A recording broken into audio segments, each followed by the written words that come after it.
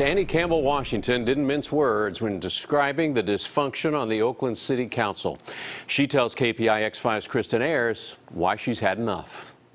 And today I am announcing that I will not be running for re-election in November. It took one term in office for Oakland Vice Mayor and City Council member Annie Campbell Washington to put her hands up.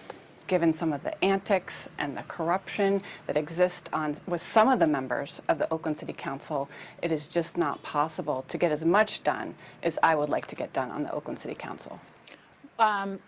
When you say, antics, or you talk about dysfunction, what do you mean? For example, one thing that has been incredibly frustrating is just the tone, the tenor of the Oakland City Council meetings, the fact that they can be pretty toxic. And it really doesn't have to be that way. Campbell Washington wouldn't name names, but she says that toxicity was on full display at a recent committee meeting. You are now put on notice that we expect more of you. Councilmember Desley Brooks lashed out at the council over a jobs training measure she's been pushing.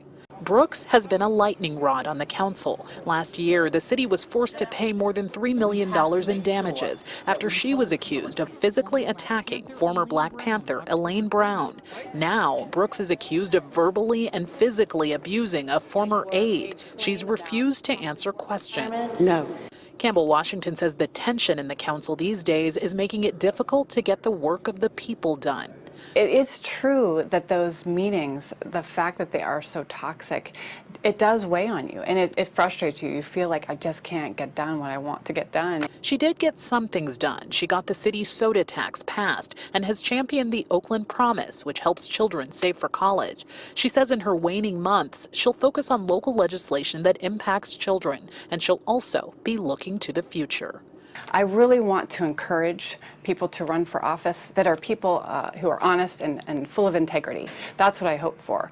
Unfortunately, that is not the current makeup of the Oakland City Council, not all of the members. In Oakland, Christin Ayers, KPIX 5. Annie Campbell Washington's term is up next January.